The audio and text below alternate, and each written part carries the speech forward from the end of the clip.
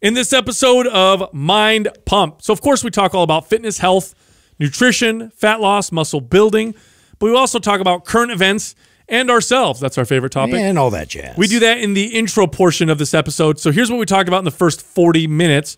We talk about Mind Pump Kitchen. We have a new site, hashtag. If you hashtag Mind Pump Kitchen, you can see new foods and things created by our chefs, healthy foods. Delicioso. And we're working with Butcher Box Meat. They're the makers of and deliverers of grass-fed meat. So if you sign up with Butcher Box, they will deliver to your door the highest quality grass-fed beef, chicken, and pork, bacon. They have amazing products. Scallops. They are one of our sponsors. So if you go to butcherbox.com/mindpump, here's what you will get. Now, this is going on between the 22nd of this month and the 29th of next month. If you sign up, this is crazy. You'll get ground beef for life. That's right. Ground beef forever. New members will get 2 pounds of grass-fed, grass-finished Taco Tuesday forever in every box for the life of your subscription. Again, just go to butcherbox.com/mindpump. Then we talked about the Chris D'Elia comedy show. Justin and I took our girls over there and laughed our asses off. That was a lot of fun. Yeah, it was a good time. Adam brought up the social media app TikTok. I guess that's what all the kids are using. I talked about how I was finally able to help my son with homework. It wasn't math, so I could actually help him out. Justin has a man shed in the backyard. He can now escape and go hide by himself. Like a panic room for, you know, married guys. Death Row Records has a new owner, and you won't believe who it is. We'll talk about it in that part of this episode. We talk about how Gillette lost $8 billion because of their terrible advertising. That's what they get. That was a mistake, guys. We talk about the Amazon fire that's happening right now, and that's a third rail, so hopefully we don't piss everybody off. We talked about how KFC now has vegan nuggets, which is kind of weird if you don't like animals being killed. I don't know why you go to KFC in the first place. Yeah. We talk about how there was an Australian couple that almost killed their daughter by putting on a vegan diet.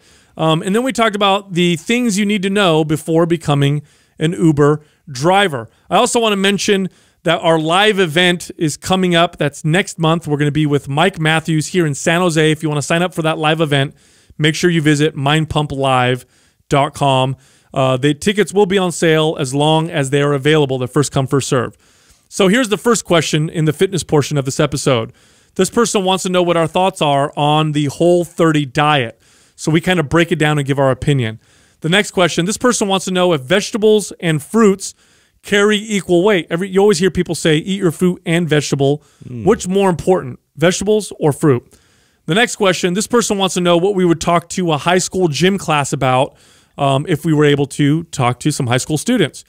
And the final question, this person wants to know what we think about microwaves. Our friend Paul Check says you shouldn't use them.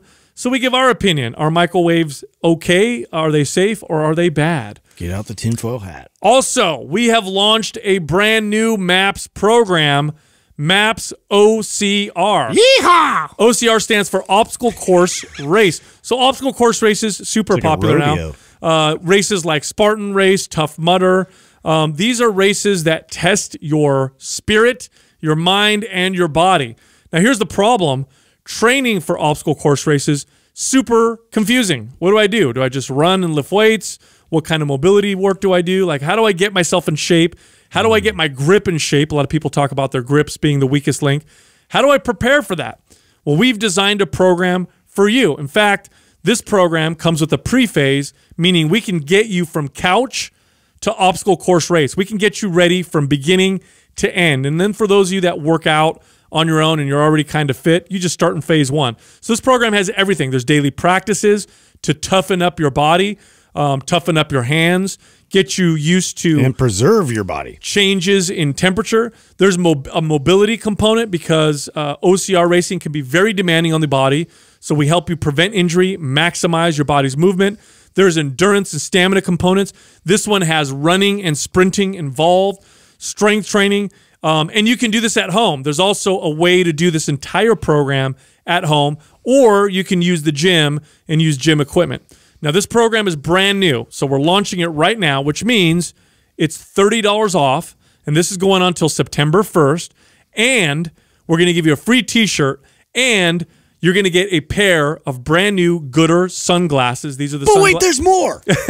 These are the sunglasses that sponsor Amelia Boone. Amelia Boone also includes some coaching tips in this program. So she's in there talking to you and explaining to you what it's like to do a race and answers all the secret hacks. Yeah, questions that people have, like how do I go underneath the barbed wire and how do I carry the bucket and all that kind of stuff. Oh, and by the way, if you sign up now, this is for a limited time, you'll also get 10% off a Spartan race. There's a code that you're going to get that will hook you up with a discount for the Spartan race. So again, to recap, if you go to mapsocr.com and use the code OCR30, the number 30, no space, here's what you'll get. You'll get $30 off the brand new Maps OCR program. You'll get a free t-shirt. You'll get a pair of Gooder sunglasses and 10% off your Spartan race. All of this while supplies last, and the discount will end September 1st. So make sure you act now. I got some cool news for our audience. Are you wearing socks with sandals, by the way? I am bringing back this. Wow, that's like a cardinal rule. Yeah, right sorry there. to change the topic here. So But How dare you? I did this because Danny was rocking this yesterday, and he was making fun of Taylor about it. And I told Danny, I said, "Bro, that's 1996. Like that for rules have changed since then." yeah, huh? yeah. So that I used to do this when I was in high school.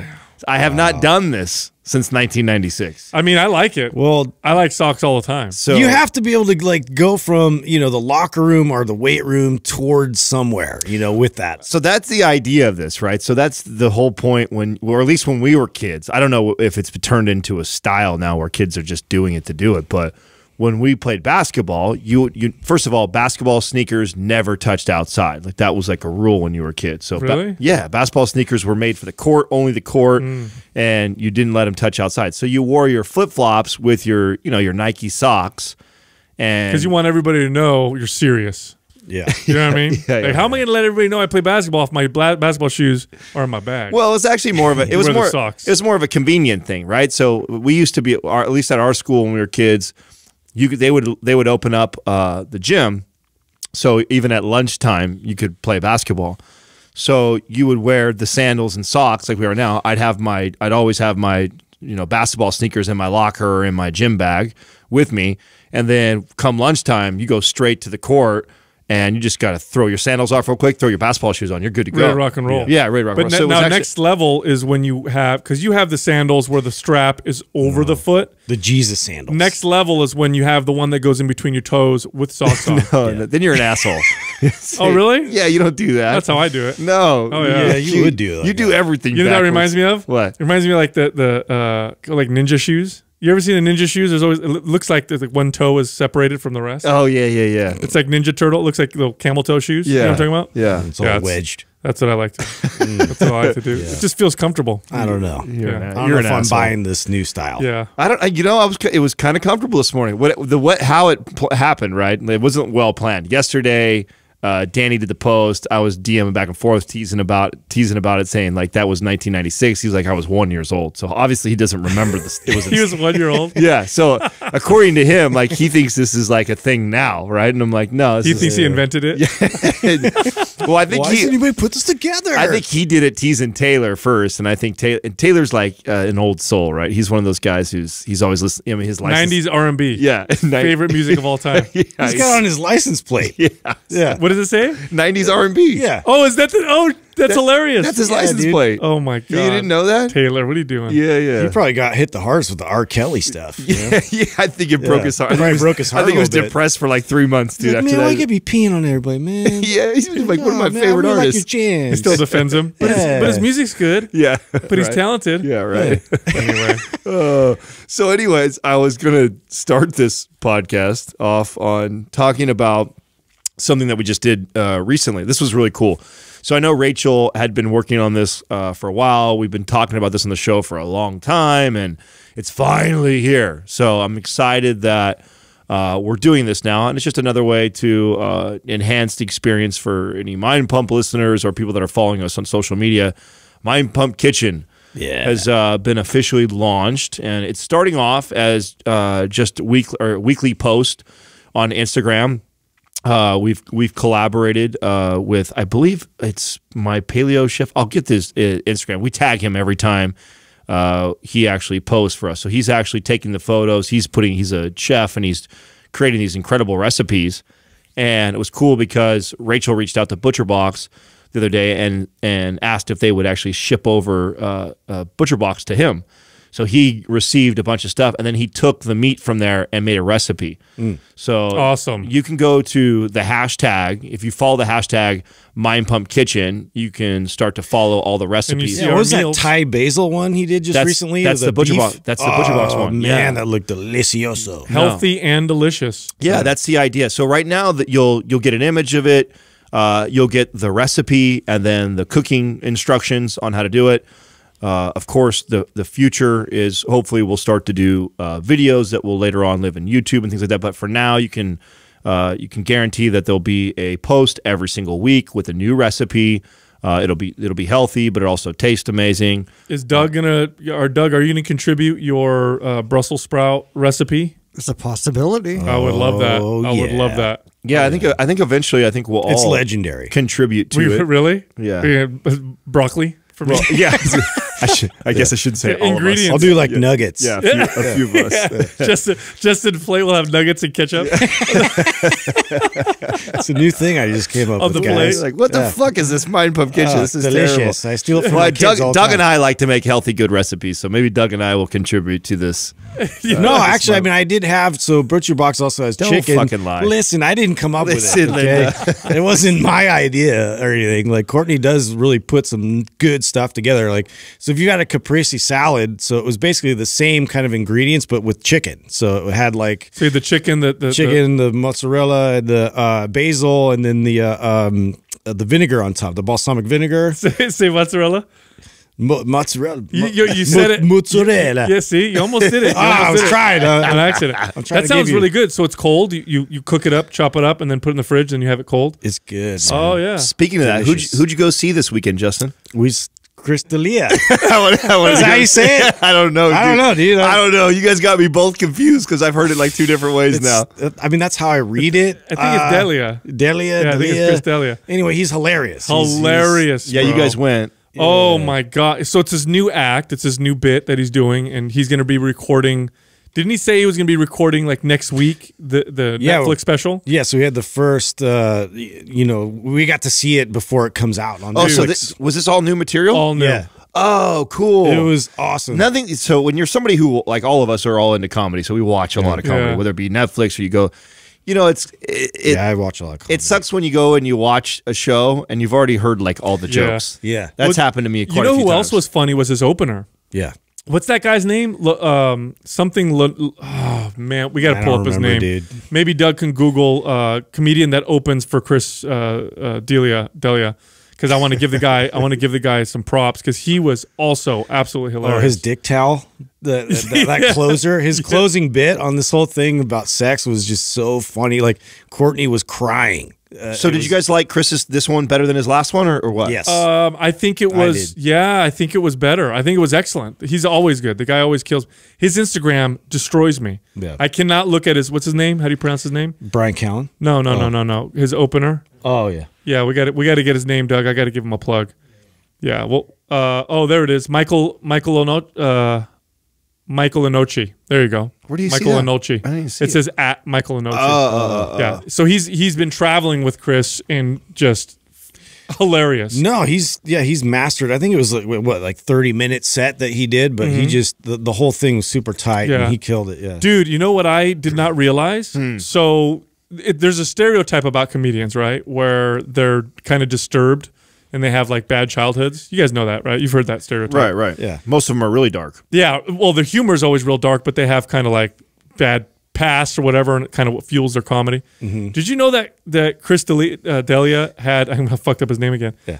He's never, ever had alcohol, never, ever tried a single drug, and had a really good childhood. Parents that loved him. And so he like put that all in there part of his material. I didn't know that. He's never had I'm alcohol. supposed to be damaged. Never had alcohol, never had, not even tasted, not even tried, ever. Yeah. Oh, interesting. That's weird. What isn't? Doesn't sounds really boring. Doesn't DL Hughley have some like a similar? Is it DL Hughley or is it what's the other big comedian right now that has the that we always talk about? He's fucking probably the most famous comedian right now. I can't think of his name. Right now. You're talking about man, short guy. Yeah, why can't I think of his name right now? I don't understand. Justin, come on, you're a comedy guy. I am. See, it's contagious. You guys have like, I can't think. No, I can't think. I wanted to say Chris Rock, but it's not. No. I cannot believe either one of you assholes know that on top of your head right now. No, dude, he hangs out with The Rock all the time. Of course, yes, of course. What's his name? Of course, she's gonna. Yes, Kevin Hart. Jesus, thank you. Bunch of assholes, dude. What a bunch of. Anyway, I'm embarrassed for that one. It's either Kevin Hart or DL Hughley has like a childhood that was like, I mean, suburbia, like just fine. Like he wasn't like because most of them have a fucked up story. Yep. And like you said, that's kind of their outlet. But ironically, I think some of the bigger guys now aren't like that. Yeah, no. Maybe because nowadays it takes more than just being dark and humorous. Like I feel like if you're a comedian today, you have to be pretty business savvy. Oh, because it's not just like. I mean, I've heard these guys talk before about how, you know, some of the most funniest people you'll meet, they say, are undiscovered, like that you'll never get to see them. Well, from what I've heard, this is at all not anywhere in my expertise, but from what I've heard, comedians often say that you need like 5 to 10 years. Yeah, 10 is what I hear. Yeah, of just stand up before you even can break through. It's like a lot of work, and to put that much effort and energy into something that's not making you any money. You know, it's an art, and a lot of art is driven by, I hate to say, challenge and pain. You know what I'm saying? Yeah. But I don't know if it's true. I mean, it would be interesting to see real statistics, but I know that's the stereotype. Yeah, and it all depends on the style of your comedy too. You know, like I think there's definitely, you could get that. Like you have to be authentic in it, so it has to like reflect your own experience. You can't just like portray somebody that's like, you know, had all these like crazy things happen to him and didn't really happen. Yeah. Well, sometimes I feel like part of why Kevin Hart is so massive is I mean, he's good, don't get me wrong, his comedy's hilarious, it's great, but I don't think he's even a top 10 comic as far as his act and his bit and his comedy, but he'll go down in history as one of the most. Oh yeah, he's a beast business wise. Yeah, no, he's a fucking savage. He can generate insane sales. He has to be one of the top. Wouldn't you? How would you rate the top comedians of all time? No, he'll be top all time. Just in terms of money. 100%. Money and success, he's probably #1 already. I don't know anybody who's probably generated more revenue than he has, especially if you get to count movies and all the other things that he does. I mean, well, stand-up has become so massive now. At one point, I think it was in the 80s and 90s it really started to take off, but now because of Netflix and Amazon Prime and stuff like that, you know, stand-up comedy is becoming a real big deal, because back in the day it wasn't like you didn't necessarily go and rent a VHS of comedy. I think Eddie Murphy was probably one of the first comedians to kind of do that, right? Because before that, where would you get their material? Pryor, was Richard he on HBO Pryor. or was he on VHS? Yeah, so I remember watching that. Yeah, because Showtime and HBO were the ones that really promoted stand-up comedy. Yeah. Before that, I don't know. I think it was Vegas. You had to go to kind of Vegas to listen to them. You know, and now you have Netflix and Amazon and Hulu, and it's a big genre on Netflix. Yeah, it's there's a lots huge of genre. specials floating around. Amazon's a big one now. They just started. They had like Jim Gaffigan and they had Alonzo Bowden, I think. Yeah, I think the formula has been the same. It's just exploded. Like those comedy clubs have been around forever. So yeah, I think that it was the same. You would go to comedy clubs, but it was just more underground. It was, you know, that's what I mean. Yeah, if you were into comedy, it was probably a little more like how UFC was when it first started, the first decade. Well, comedy plays a very important role in society, especially stand-up comedians, because they have the ability to say the things that people want to think, honestly, or that think but can't say. I think that's why it's so popular right now, and I've been waiting for that. I think like the biggest thing of going to a show like that was just laughing amongst everybody about like, because everybody's just so tight and walking around these days and like so worried about like, you know, pissing somebody off or saying something wrong or being unpolitically correct. And it's just like, it's so relieving to just sit there and like, you know, like talk shit and bullshit. Speaking of this climate and, you know, everybody's so sensitive and shit, you know, Sal brought up, I don't know, it was probably 3 months or more, maybe it was 6 months. It was somewhere between 3 and 6 months ago when you brought up TikTok. I saw that our buddy John Meadows was at one of the last Gary Vee talks and was asking Gary Vee about TikTok, and he's pushing the shit out of it right now. Yeah, his stance is that he thinks it may be like the next kind of Instagram, And with these social media platforms, you have a huge advantage if you're one of the first people on there to kind of do well. Like if you were one of the first Instagram people and you got some notoriety through that, then as the whole platform grew, you would blow up. So that was kind of his, that was what he was kind of talking about. But I don't understand TikTok that much. It's definitely being used by the younger generation. It's very Vine-esque. You know, it's kind of a Vine / Periscope / Instagram all blended into one, I feel like. That's what it looks like to me. And it to me, it's like what you brought up way back when, which is it seems to be the counterculture. The younger generation, and I 100% attribute this to the meme culture. Because the meme culture, which is today's political cartoons, memes are very often not politically correct. Right. In fact, memes can be extremely dark. Yeah. Some of the darkest humor I've ever seen are on memes, which is why I like them so much. And my son's generation, these young teenagers are all over the memes. You know the memes that I post on my story? Yeah. I'll show my son, and he'll like, oh, I saw that one last month. Oh, that's a year old. Oh, that's like, yeah. Oh, I saw that one.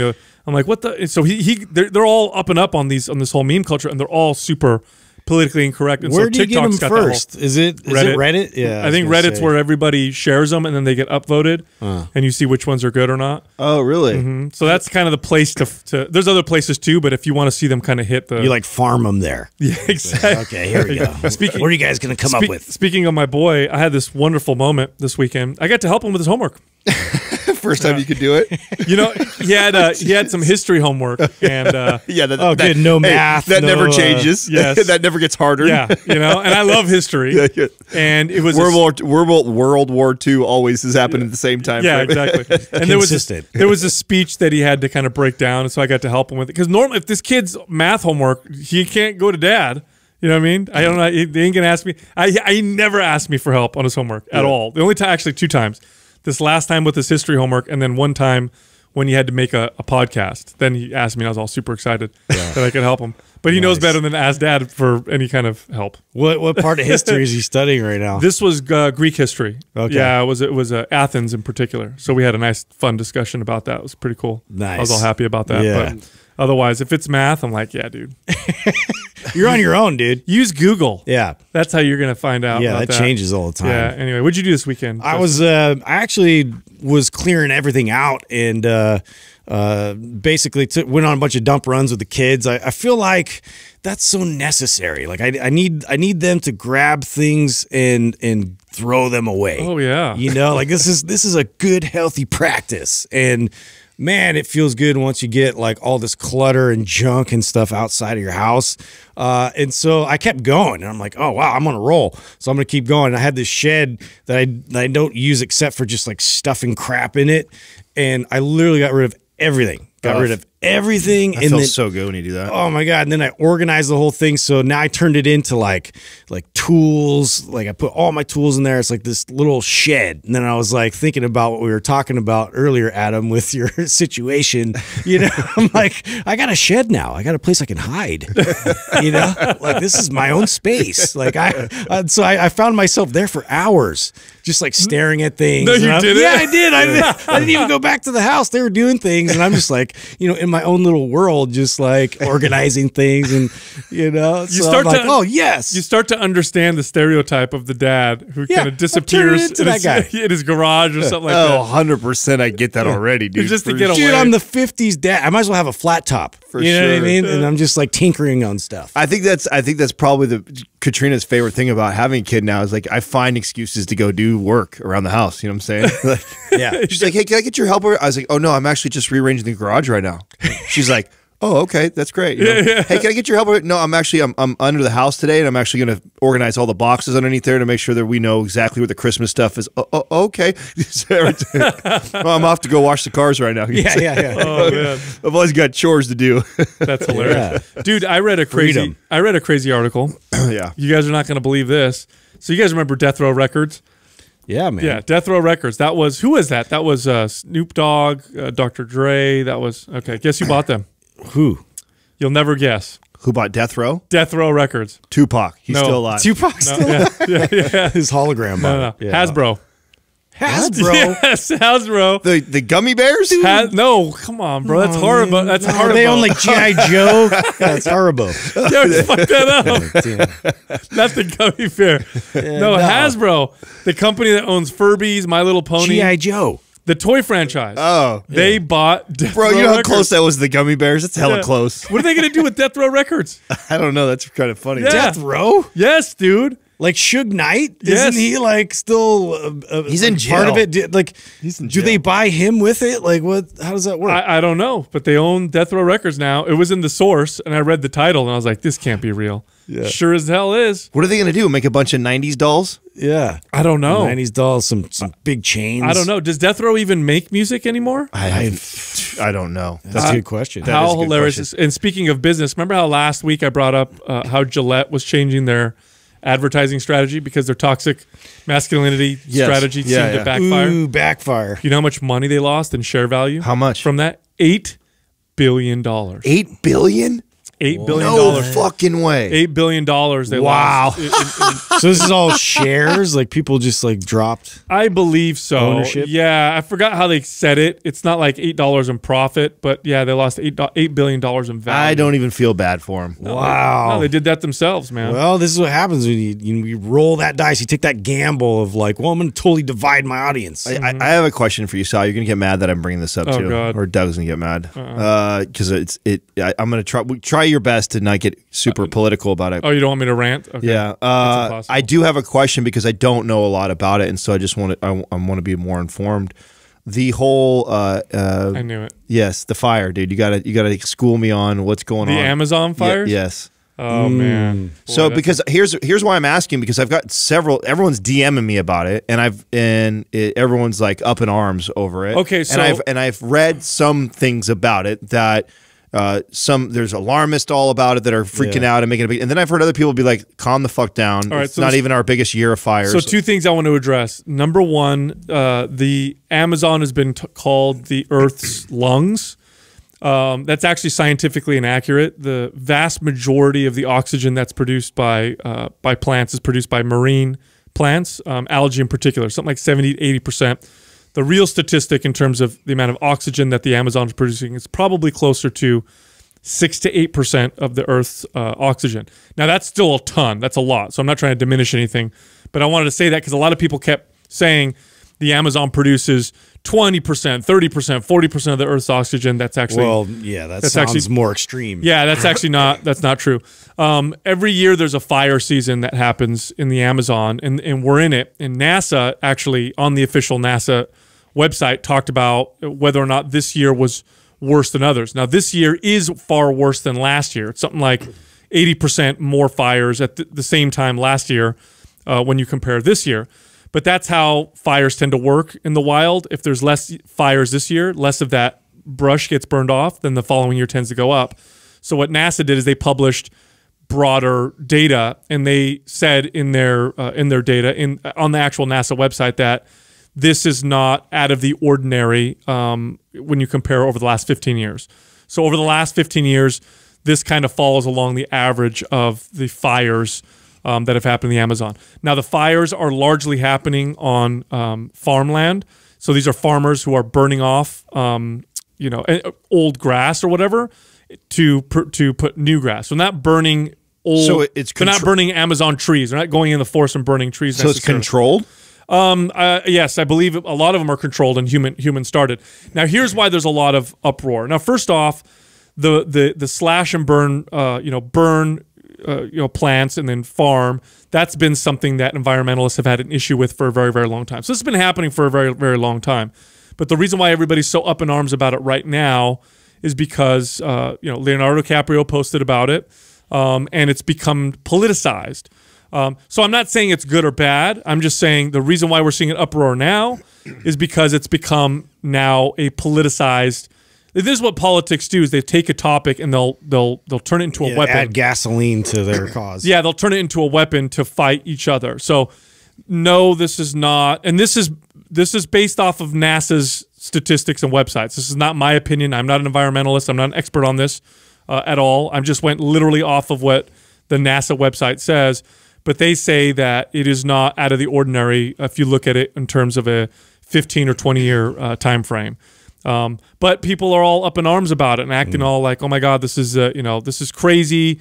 This is something new. We're destroying the planet. No, this has been going on for a long time. Again, not saying it's good or bad.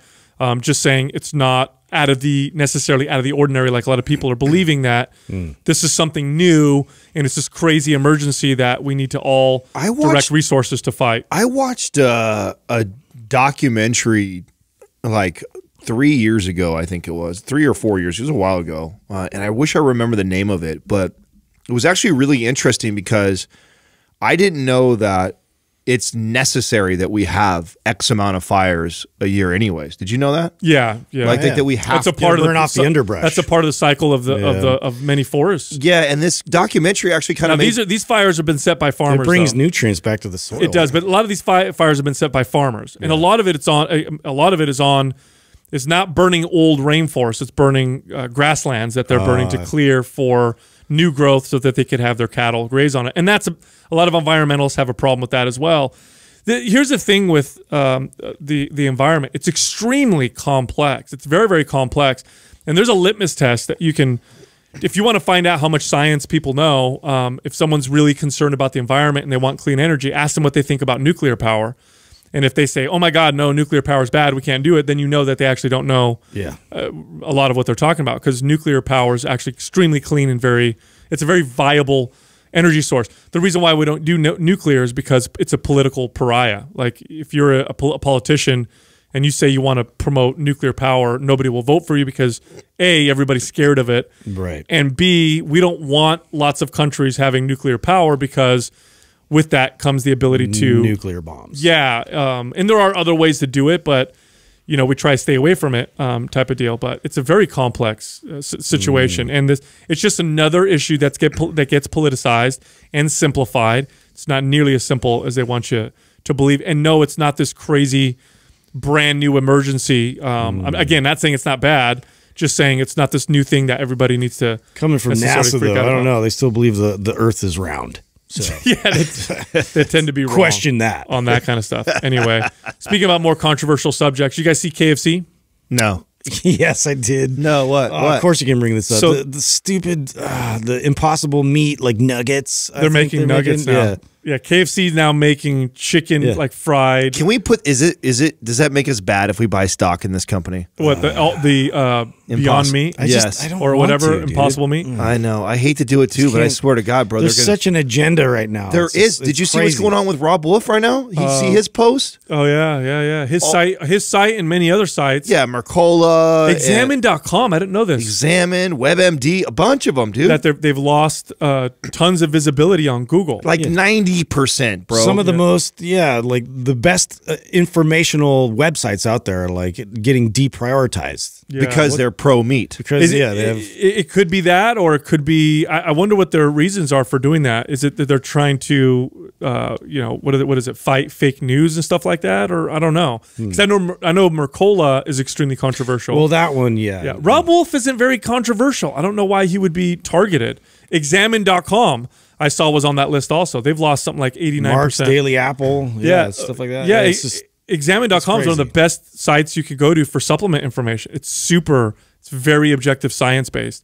It's weird, right? Yeah, but it's just so strange people would go to KFC for like a vegan meal. I just can't get past that. It's like you're in the land of murder. And you're dipping your little nuggets in there like while somebody else is munching on a chicken leg right in front of you. Yeah, doesn't it seem kind of weird? Like would a vegan actually want to go to KFC? That's what I mean. It's like, because today's vegan is different, bro. Today's vegan kind of becoming a trend. It is. I'm telling you, I've watched all my little nieces and nephews and cousins that are like 2 generations behind us that are coming up. And I guess maybe I wasn't aware of it as much before until that What the Health documentary came out. But after that, dude, I've got all these like little cousins that like they don't understand anything. But because of that documentary and so many millions of people saw it, and that became, now it's like a trendy thing to do. It's just such propaganda. It's so trendy. And what they think they're saving the environment, and they think it's like this healthier. Yeah. Yeah. I think it's healthier, and we're saving the environment, and so it's a win both ways. So we should all try and be that way. No, and vegans who are serious about it and have been doing it a long time will 100% back up what I'm about to say. If you want to be a vegan, you need to be extremely informed and have a well-planned diet. You have to, or you will suffer from serious health problems, because having nutrient deficiencies is extremely common with an unplanned or not informed vegan diet. The truth is, we're like everything else in this world, there's always the swinging of the pendulum. And right now it's swinging hard this direction. And unfortunately, what's going to bring it back is when all the shit happens. When people have been on this for fucking 5 years and they get all these deficiencies and issues start coming up, we're going to see it. Well, it's crazy. When you got a bunch of 15-year-old kids that don't know dick about nutrition, that are just running around just trying to avoid meat because that's all they do. Because it's popular. Yeah. That's where they're going to get fucked. Yeah. And we're not going to see that come out in 6 months, 1 year, 2 year time. It's going to take 5 years to a decade of these kids. Their hair is going to start falling out. Their bones are going to start getting weak, and they're going to start, their cognitive function will start to decline, because that's what happens when you're in a nutrient deficiency. I mean, consider this. The average person, the average American is so misinformed on any diet. They have bad planning with just a standard regular diet. You want to tell that person now to eliminate meat, which is where they get some of their essential nutrients, and continue on their uninformed path. The only information they have is, I'm not going to eat meat because it's not good for me and it's not good for the environment. Terrible advice. You're going to cause a lot of problems, and you're actually going to cause the environment more problems as their health problems and issues start to go up. That there's some cascading effects that happen from that. That brings me to an article. There was a couple in Australia that almost lost their child.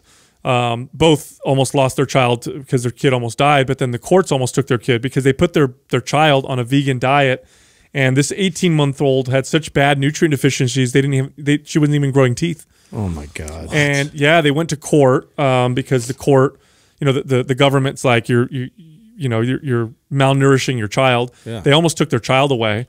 But the court agreed to give them back their kid so long as they'd feed them differently. Really? But the nutrition was so bad, this kid was undersized, teeth weren't coming in. I mean, you need to know what you're doing if you're going to eat a vegan diet. And most vegans need to supplement. It's just it. It's the bottom line. If you're a vegan, you probably should be looking at taking some supplements long term. But there's nothing wrong with that. There's nothing wrong at all with that. But it's just a reality. Otherwise, you're going to put yourself in a very, very bad position. We're not just talking about eating too many calories and being fat and all that stuff. Nutrient deficiencies will kill you, and they'll cause real problems. So that's what I'm saying. We're not going to see, unfortunately, we're not going to see this start to come back the other direction. I think we're going to keep going this crazy for a while until that stuff starts happening. And then it'll wake everybody the fuck up, and then you're going to see well, because it's making everybody money too. You know, these meats are popping up everywhere, and I mean, what a great opportunity for these companies. No, let's talk about that for a second, okay? You cannot patent an animal yet. Okay, I'm sure they'll figure this out at some point. But I can't patent cow, I can't patent chicken or eggs.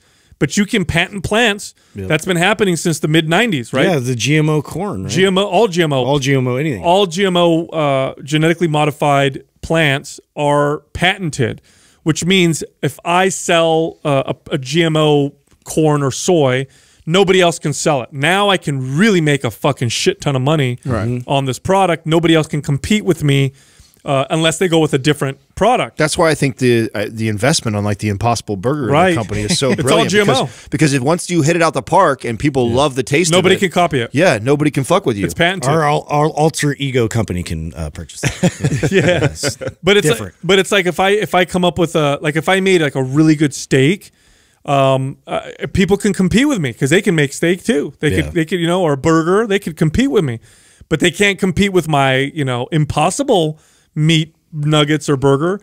That's owned by a company. And let me tell you, everybody knows this in business, if you want to make a shit ton of money, if you can come up with a product that you can patent, now you're protected against competition along some lines.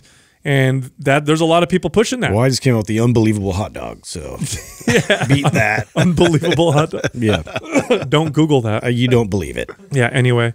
So Adam, you were talking about some Uber article that you were oh yeah, no, I was cracking actually up about. Yeah, no, it wasn't that. It wasn't that. It was funny. I just thought it was interesting because right now I feel like Uber and Lyft are like. I mean, do you guys have friends that are doing it? Like I have a ton of people that do it. It's becoming so popular, and I was just reading this article about 10 things I wish I knew before starting an Uber or a Lyft job, and I just thought they were interesting things that people might want to consider before doing it. One of them is to make the most money possible, you need to avoid traffic. Seems kind of obvious.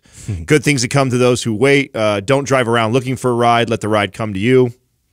The closest driver to a passenger usually gets the next ride. Position yourself accordingly. So strategically setting yourself up. You need to take breaks often for your health and for your sanity. Driving nonstop will kill you.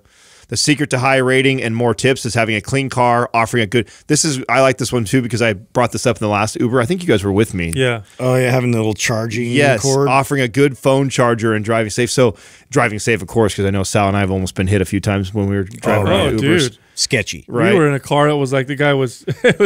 It was like a bumper car, man. And I don't know, maybe because we travel a lot, so we're in these a lot. 100%. Like if I'm in a clean car and the Uber driver offers those long cords with the different charger options, so no matter what phone you have, I think that's like such a clutch move. Didn't Lyft was it Lyft that just got a bunch of like sexual harassment suits or something like that? Oh yeah, I did. They did. I had that in my notes actually to talk last week. I totally forgot about that. Yeah. So what was the deal with that? Was it the company? So what? Ex-employees? Or something? No. What was happening was there were 6, I believe, sexual harassment charges, and they were different cases. Like some of the Uber drivers, that took somebody home. You mean Lyft drivers? Yeah, excuse me, Lyft drivers. Followed the girl in and then tried to either rape her. What? Yeah. Wow. So you had situations like that. That was like one situation. Another situation, somebody was just kind of verbally harassed. In other situations, they were touched. Other situations, they were trying to take them somewhere else. So they've had these different cases that have happened, but you have these people that are using Lyft. I don't think Uber is. I think Uber went through this before too. There it is, right there. So Uber had already had this. So Uber had issues just like this too, because it's like there's not like it's not hard to become an Uber or a Lyft driver. Yeah, almost anybody can do it. That includes pedophiles too and fucking weirdos. No, I don't know. I think they have to go through background checks. Okay, well. Okay, if you've not been offended of being a pedophile, sure. You know what I'm saying, but you could still be a creep, and not have a record. Well, here's why I'm saying this. Taxi cabs. I mean, I've always been suspect of those guys. Yes, this is what I was going to say. Is I wonder how many sexual assault lawsuits happen just to taxis. Yeah, I don't. The years, you know what I'm saying? So when I was going to bring it up, so it was on my notes to bring it up the other day. Like, I don't think of it as like this is. I don't think like Lyft. There's more. Yes, I don't think there's more with Lyft and Uber than there was with taxis. I don't think the people are any more creepy. I actually think this is just an interesting way that people are trying to take them down or go after them. It's like trying to hold Lyft responsible for human somebody. behavior. Inevitably, there's going to be assholes out there. But I mean, how is that any different? Like, so if one of our employees, that we hired went out and sexually harassed somebody, we would be held liable for that. So that's what's happening. Are they being held liable? Right. So they're sure. Yeah, absolutely. So I would venture to say crack down hard on that. I would venture to say Uber and Lyft would be safer than taxis, and here's why. When you take a taxi, you don't have the person's name and picture and driver's license on your app. Right. When you take an Uber, I have all that information. Yep. So I have the guy's face, I have his everything. So I bet you, I would venture to say you're safer in an Uber or a Lyft than you would be. I would with a agree taxi. too, because I guess you get in a taxi, you don't know the dude. And a guy makes, let's say a guy makes crude comments to some girl that's in there, and when she leaves, she has the option to 1-star, leave notes. Yeah, you can write a comment right away. Right. So yeah, try doing that with a taxi. The guy leaves, you're like, crap. What car was it? I don't know. Who do I call? Right. So I do think that, believe it or not, I actually think that's probably better controlled through Uber and Lyft than it ever has been before. Totally. But again, it's because it's these massive. The reason why I'm saying that is we always have to look at context, right? So if you look at a company like Lyft, and let's say they had, I don't know how many, let's say they had 15 sexual assault lawsuits. Look at the context. How many total rides did they service within that period of time? Right. And is that a percentage? Is that percentage normal, within how many, you know, with other companies, or is it lower or higher? Because it can sound terrible. And to your point, but it might be better. No, exactly. To your point, it's probably significantly better. We don't know. You know, there could have been 30 in the same time frame and rides, in taxis. But now, because it's actually very easy to track who the driver was, complain, and do all those things, maybe because of that, we're seeing it more often. So then, of course, we're freaking out. Because I would be. Here's what I would look at. I know that the taxi companies really don't like the decentralizing and disrupting effect of Uber and Lyft. I wouldn't be surprised if they love putting out information like this to make it sound like, oh, they're not as safe. Almost like hotels, you know, like with Airbnb. You know, maybe one Airbnb guy has a hidden camera and people catch it, and so then the hotel companies will put out these articles and say, oh, look, people are spying on whatever. When in reality, it's again could be far safer to Airbnb than even to use a hotel. Right. So who knows? Yeah. First question is from Elena Badina. What are your thoughts on the Whole30? Have you ever put a client on it? I actually, when I think back to all the different diets that are out there, diet books and protocols, I would have to say that as a trainer, like you typically are customizing everybody's nutrition plan. But if there was ever something that I just pointed someone in a direction, like maybe they didn't hire me, they had questions, I've actually pointed more people towards Whole30 than almost any other diet out there. Yeah. I just think that the principles behind it are really, really solid and probably aligns the most with the philosophy that I would teach my clients. We've talked on the show many times about, you know, I remember having clients and they'd come back and they would be struggling with the diet, and I'd be kind of asking them, oh, well, you know, I'm eating good, and then I find out they're eating out here, or they're eating these things that I think are just really tough to track, and they're processed foods, and I'm like, oh, they're probably also underreporting. And I'd be like, listen, you can eat, instead of us trying to calculate and count when you're going out to the, like, eat whole foods, your own whole food. It targets the major offender, right? It does. It does. Which is great. And then it focuses you on like having to go get food, which is better than eliminate this, eliminate that. Like, I need to be able to get more of these whole foods. How do I do this? I have to actually cook it. And it's like, it brings it back to that simple thing where if you're in charge of, like, you know, chopping everything yourself and putting it together, it's a much more intimate and you know, much more sustainable. I think you nailed it right on the head right there with the part that we learned later on, I think, as trainers, was when you tell clients they have to eat this really restrictive diet, they have a hard time with that, because it just feeds into that whole I can't have things, or like a punishment thing, or it's only because I'm on this diet right now and then I'm going to be off the diet eventually, versus, you know, I figured this out later on of like, oh, right away when I would start to adjust someone's diet, I would actually never take away. I would start to infuse things into the diet. So instead of me saying like, oh, no more of that McDonald's or no more of that, I'd say, what I want you to do is start eating, you know, 2 cups of broccoli a day. What I found out, and I figured out, was if they ate a certain way, and they're very consistent, even if that's bad, you know, bad choices like eating fast food and stuff, but they never sat down and had, you know, 2 cups of broccoli in their day.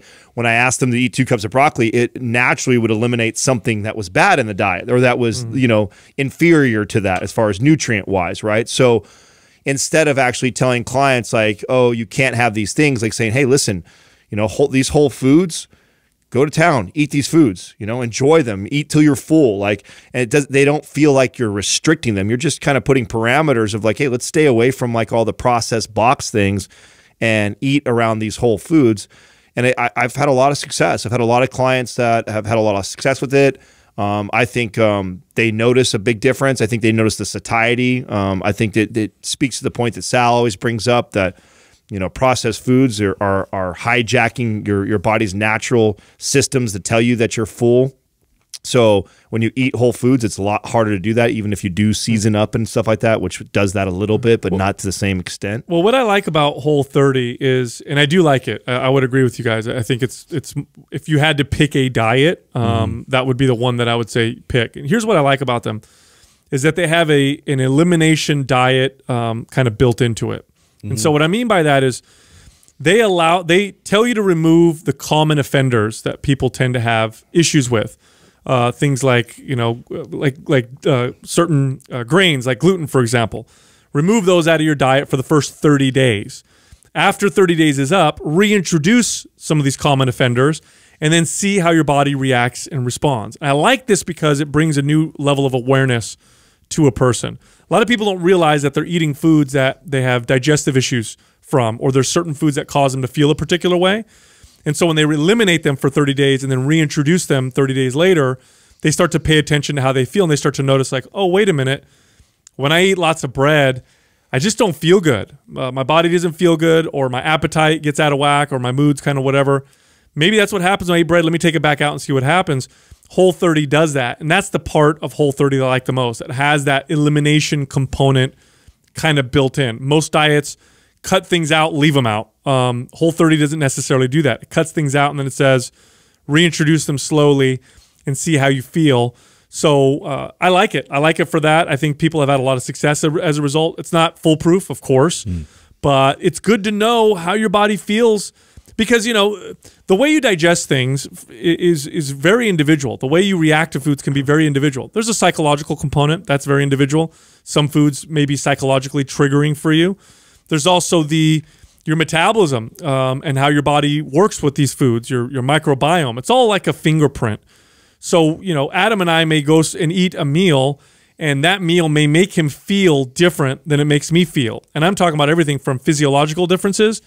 I may get bloated from a meal that he feel fine from, or I may get tired, or I may feel bad, or I may just have an emotional connection to that food, and it triggers me to eat a lot of other foods. That's also something that we have. We have emotional triggers.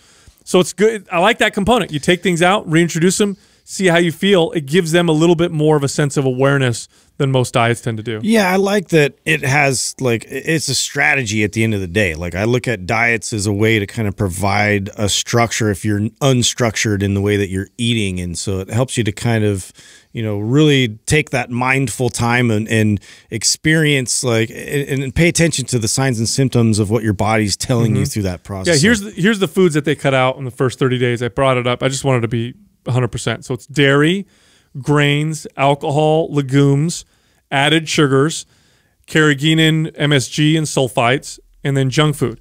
Now, those are the most common offenders in terms of making people feel bad or giving them a food intolerance.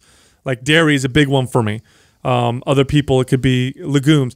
You basically, if you're looking at people with their food intolerances, those foods right there probably cover, including the preservatives like MSG and stuff. Those probably cover, I don't know, I would estimate 75 to 85% of the most common, you know, issues that people have with food. So if you cut those out and then you reintroduce them one at a time after 30 days, like, okay, I'm done with my 30 days. Let me reintroduce dairy real slow, because that's what the Whole30 tells you to do.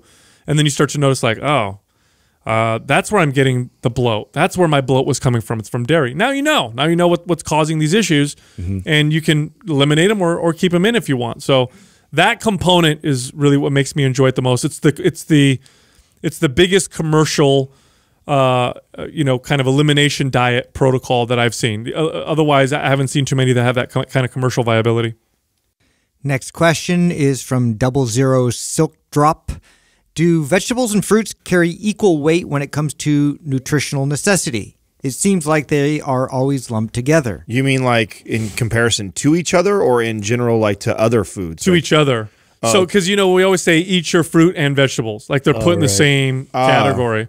Okay, so this is a great question. Now, I would say this in the context of today, okay, so modern times. Vegetables are more important than fruits. You're going to get more nutrients. Vegetables tend to kick the crap out of fruits in terms of nutrients, in how many nutrients they deliver to your body. They tend to be better in terms of fiber, and they are typically lower glycemic in calorie and lower in sugar. Not always, right? Not all of them. Corn is a vegetable, and I guess a potato could be considered one, maybe.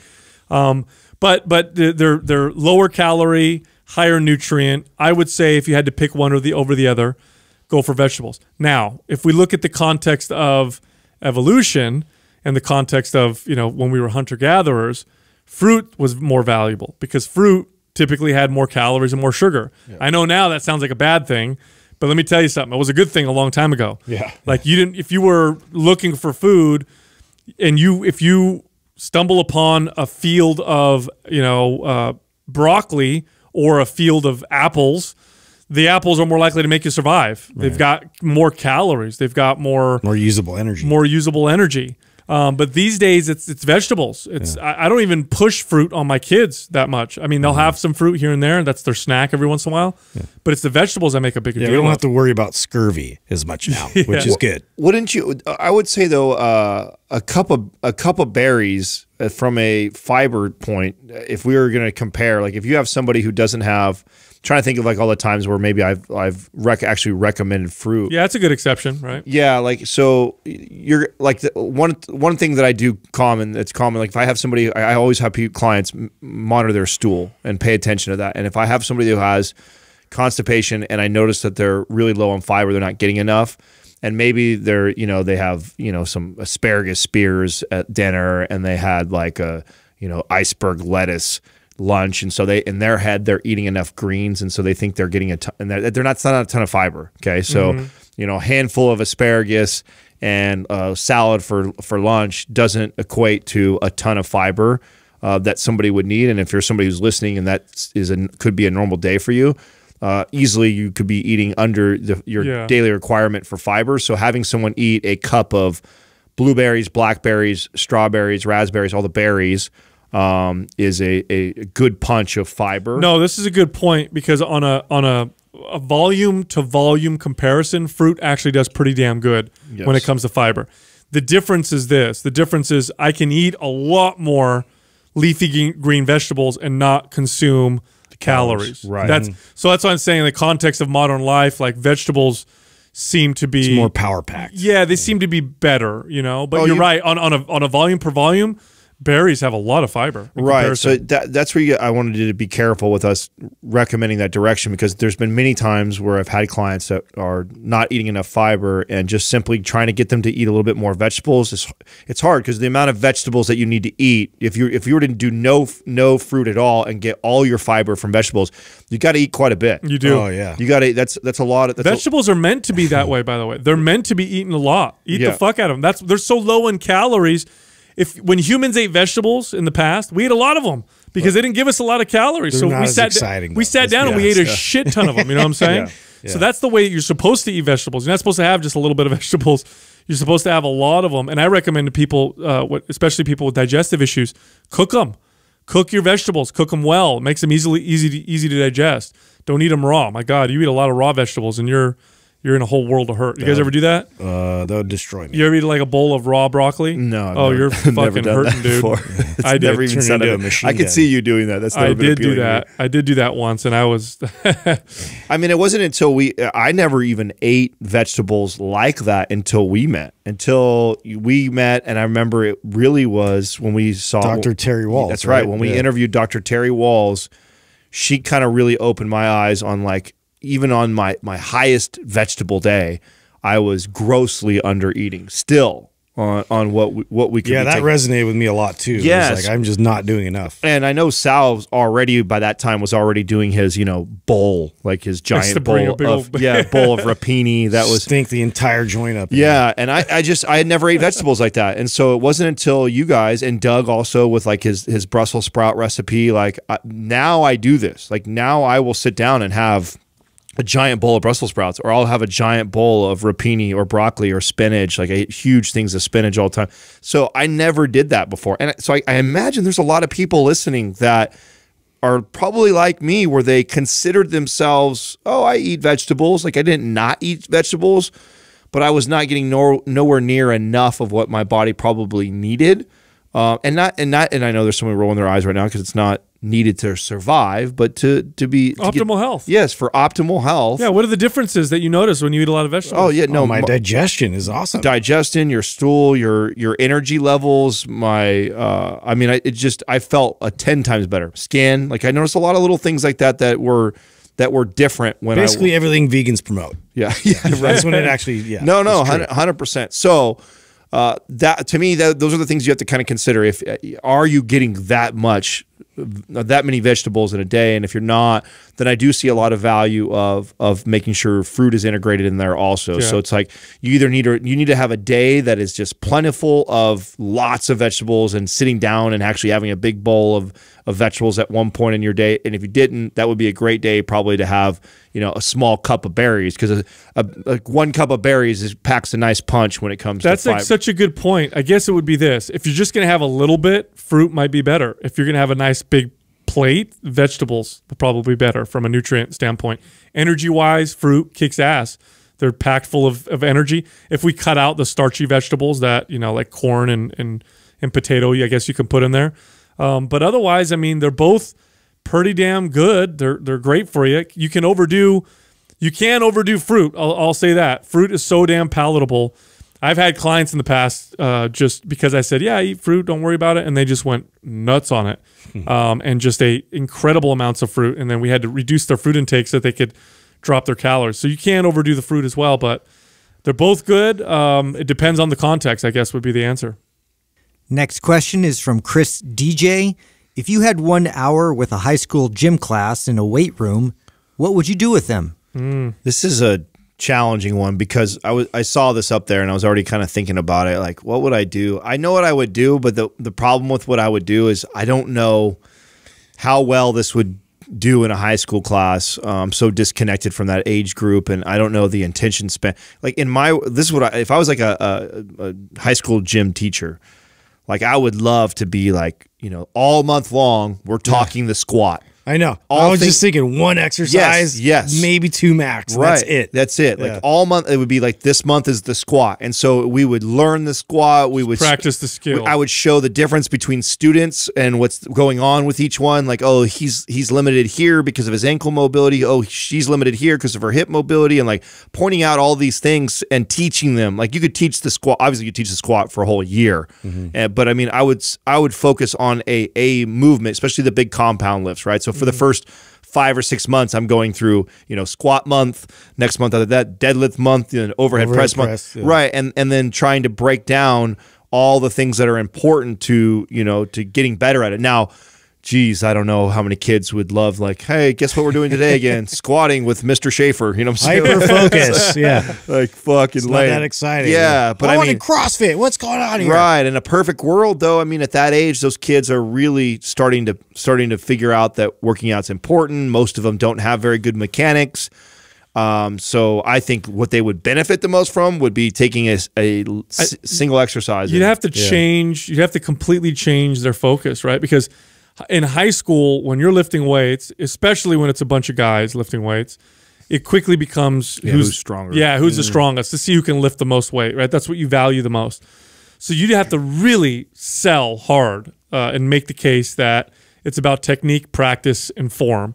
And practice these exercises, and we're going to use weight that is, you know, that's light, and we're going to do 3 exercises, and we're going to practice these until we get really, really good. You have to sell the shit out of that because naturally you just want to see who's the strongest. It's interesting that somebody brought this. I don't know who brought this question today, but you know, a good old client of mine who I used to train for many years is a high school teacher at one of the local high schools, and they put together a whole presentation. I guess they used a bunch of our YouTube videos to all the gym classes. So I think a couple hundred students was watching Mind Pump TV on, I don't even remember which ones they were using, but I saw that she'd shared it with me, and I said, you know, let me know when would be a good time. I said, you know, maybe we can get down there and talk. And I'd really like to start to make our way into high school. So this question makes me try and think of like how we would go in there, and I think that's what we would do, Sal, is I think we would go in and really make the case. That's it. Sell the idea of why good mechanics and not just being able to lift a lot of weight is more important, and try and challenge the kids to not only get stronger but also work on improving the movement itself. I think kids would be receptive to it. I mean, they had a weight training specific class that was like an elective that I took in high school. And, on top of already doing like team workouts and things where they kind of got a little bit into the mechanics of it, but it was very like all over the place. Like I would have loved to have very specific, cues and techniques, revolving around just a squat or just an overhead press, so I could master those things. And you could really dive into posture. You could dive into like why, there's discrepancies and how to address those things as you go through the process. Yeah, those are the two exercises that I'd really love to focus on: the squat and the overhead press. I think those especially are for kids. Yeah, absolutely. Just the bit mechanics and the form, and then slowly getting them better. And because at that age, just practicing, actually this is at any age, but especially at that age, just practicing form and technique and getting better at it, you're going to get stronger. You're going to get a lot stronger. A lot of the reason why a 24-year-old is so much stronger than a 17-year-old isn't because a 24-year-old is bigger. A lot of it's just they have more control over their body, more time under the belt. And that's another one. You could. That's maybe one of the ways you could sell it to the kids to say, look, you're 15, 16 years old. Trust me, you have way more strength than you know you do. You just don't know how to access it because you don't have the control over it. Just like a dog when it's a puppy and it's a year and a half old, it's as big as it's going to be, but it's all clumsy and it moves. That's you guys. You guys are a bunch of clumsy puppies, and I'm going to teach you guys how to move better and really learn how to harness your strength so you can have that old man strength like your dad. That's why your dad beats you up and when he wrestles with you all the time. You have to kind of sell that to the kids so they kind of get it, because otherwise they don't value. I didn't value that at all. When I was in high school lifting weights, I don't give a shit, man. As long as there's a couple parameters. Did it touch your chest? Yeah. Did you get the bar up? Cool. You did the lift. You're the strongest. If I can bench more than you, I'm winning. That's it. All right. Next question is from the Mind Muscle Project. Do you use microwaves? After diving into Paul Check's work, we can't help but hesitate every time we use one. So, Paul, here's the thing. There's definitely he makes me paranoid about everything. There's definitely things I disagree with Paul, and this may be one of them. Now, Paul, I think, is he's the godfather of the wellness space. It doesn't mean I agree with him every time, but the guy usually is spot on. Here's one where I disagree. Microwaves, they heat up food in similar ways to heating up food with fire. Some of the arguments are how it causes the atoms in food to jiggle and shake, and that's what causes the heat. Well, that still happens when you heat things up. Anytime you heat things up, that happens. Molecules move around. Yeah, and there's evidence that even shows that microwaving produces less of the carcinogens and harmful things than fire does. Now, I definitely won't say microwaving is better than heating up over fire, and the main reason why is because that's how we heat. We haven't been microwaving things nearly as long. So I'm pretty sure we evolved to do better with heating things up under fire. But no, I don't think there's any issues. I think the biggest argument with microwaving is the leaching of plastic into the food, right? That's true. Yeah. That's definitely true. If you microwave something, you need to use. You don't want to do that. You don't want to use something that's going to leak chemicals into your food. Just like you wouldn't use a plastic container over a fire either. I mean, think about it. True. There's nothing. Nobody's doing that. Well, I mean, it's good to put it into context because somehow people think it's a microwave. It's something different and worse. Like I wouldn't put my food in a plastic bag and put it over a fire either because it would melt the plastic. No, that's a really into good. My food. That is a great point. Yeah. It's not that much perspective. It's much more invisible because of the microwave. The way microwaves work, it's not necessarily melting the container, although it can. It's really magic to me. I have no idea how that fucking works. Yeah, well, the way that there's waves that move through the food that causes the molecules of food, of water molecules within the food to shake and jiggle, and that causes heat. Yeah. And that's what warms up your food. And that's why it warms up kind of from the inside out. You ever notice how things kind of warm up strange sometimes in a microwave? How like the middle is hot, but the outside is you get that cold spot. Yeah, and you got to kind of mix it up or whatever. But no, man, they've been around for a while, and there is, to my knowledge, zero evidence that microwaving food is bad besides what you warm it up in. But I'm open to look at more evidence. I've read Paul Check's blogs on microwaves and some of the stuff that he quotes. It's like there was a science experiment where a girl microwaved water, let it cool down, then she watered the plants, and the plant didn't grow as much. And I'm like, I don't know if that's really a scientific study necessarily. But I'm open to looking at some of the stuff, but I'm not opposed to microwaving. It's like when you're negative and you put that negative energy on the water and then it changes. Like, have you ever seen that? I have seen. Well, you remember he has the fucking his moon. The moon changes his water and shit. Oh, he has the crystals in a circle, and that's next level. Charges his water. Yeah, he's just next level. Look, here's the deal. Like, to me, it's even if his argument holds water, right? No pun intended. Right? Yeah. Even if it does, it's water under the bridge, Adam. There's so many other big rocks that I'm worried about first. You know what I'm saying? Like that's the one thing I always try and remind everybody who hears like these type of things that come out, like, oh, the fucking plastics are going to kill us all. Oh, artificial sweeteners. Oh, it's like, okay, artificial sweeteners aren't going to kill you if you're over consuming 2,000 calories every single day and sitting on your couch. Like, well, you know what's going to kill you? Over consuming 2,000 calories and sitting on your couch and not exercising is going to kill you before the artificial sweeteners. Before the freaking, the nonstick pan. Yeah, exactly. Or whatever. That's what I'm saying. Like, there's a lot of other things that you should be doing and putting your energy and your thoughts into than a lot of this stuff. Okay, so let me give you guys an example. I learned this as a personal trainer, and it took me a year or two to really figure this out. When I first became a trainer and I would get a new client, the client would come to me and would tell me their goal. And I would, because I had all the answers, I was like, oh, great. We're totally going to get you to lose 30 pounds. Here's what we're going to do. You're going to work out 3 days a week with me. You're going to do cardio every single morning on these days. Here's your macro profile. Here's what you're going to do for your macros. Here's your calories. I'm going to write up a meal plan for you. And I would give them so much shit that they would do nothing. Right. Yeah. It's called information overload. Yep. Okay. You become paralyzed with too much information. Think about starting a business for people who are listening who are entrepreneurs. Those people who now have a successful business, imagine if all the information you know now that your business is successful, was thrown at you when you first wanted to start the business. You would have never started. Yeah. We wouldn't have started this podcast had we known the real risks and challenges that would have come with it. We were kind of excited and pumped and naive. We didn't know. We're like, let's do this. It's going to be great. Now that we know what we know, looking back, we're like, wow, that was really insane how we did what we did.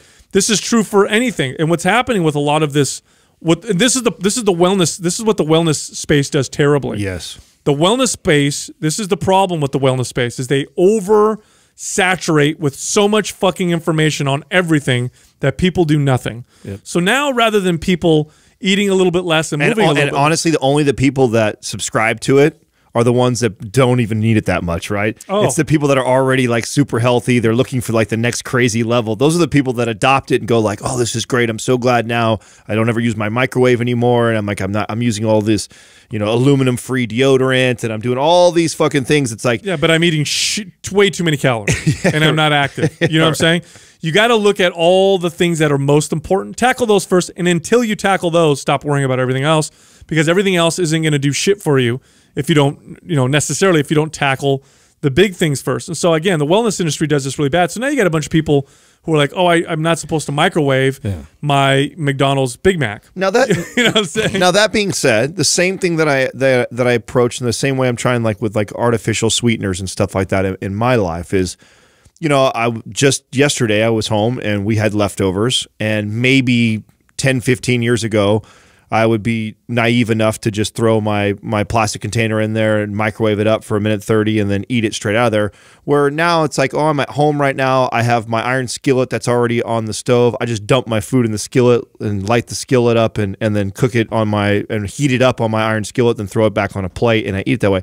So I'll try and make what I think is probably a better choice, but I sure as shit not freaking out or not gonna heat my food up one day because of the microwave. Here's what if you're in the fitness and wellness space, if you're in the health space and you really want to help people, you need to consider the following. You need to consider how you're communicating your information and how well it's being understood on the other end. That's a big fucking part of it, because look, we live in the information age today. Right now, everybody has access to all the information that's ever been recorded. This is no longer I don't know or I don't have the information problem. It used to be 100 years ago, people didn't know. They did shit and they didn't know it was bad. Well, today, there's tons of information, and yet people are still getting fat. They're getting fatter, and health is still terrible. So it's not an information problem. We don't need to inundate people with shit. It's a filtering problem. It's a prioritizing problem. We're not fucking selling it well, guys. Hey, we're not doing a good job. I used to tell my sales guys this when they would give people a tour of the gym. They'd talk for 2.5 hours. The person would walk out and wouldn't join, and I told them, I said, you talked them out of it. You was too much information. Fucking relax. Like, just communicate the important stuff. Do a good job with that. And you know what's going to end up happening? Here's what will happen. Let's say we do a good job and we sell to people in a very intelligent way. that they need to start eating a little bit less, that they need to eat certain foods that make them want to eat less, so avoid the heavily processed food, that they should probably start eating more, that, oh, you only have 2 days a week to work out. Why don't you focus on weight training, because that speeds up your metabolism. You get more bang for your buck. And then they do that. We do a good enough job that we sell those 4 or 5 things. They do a really, really good job. They do it, and they do it consistently. Well, guess what's going to happen next? Next, they're going to start looking at, what chemical should I take out of my Then they progress. Then they start to progress. But worrying about microwaving your food, I don't think that's a now. My mind can be changed. My mind can totally be changed. But up until now, the information I've seen, it's not. It's like it doesn't make the top 50 for me in terms of things that I'll ever communicate to a client. I leave it out until I'm talking to the perfect client that's doing absolutely everything. They're like, "Hey, Sal, what's the next thing I should add?" I'll put it in there with my EMF underwear. Exactly. Yeah. And with that, go to mindpumpfree.com and download our guides. They're all absolutely free. You can also find us all on Instagram. You can find Justin at mindpumpjustin, Adam at mindpumpadam, and you can find me at mindpumpsal.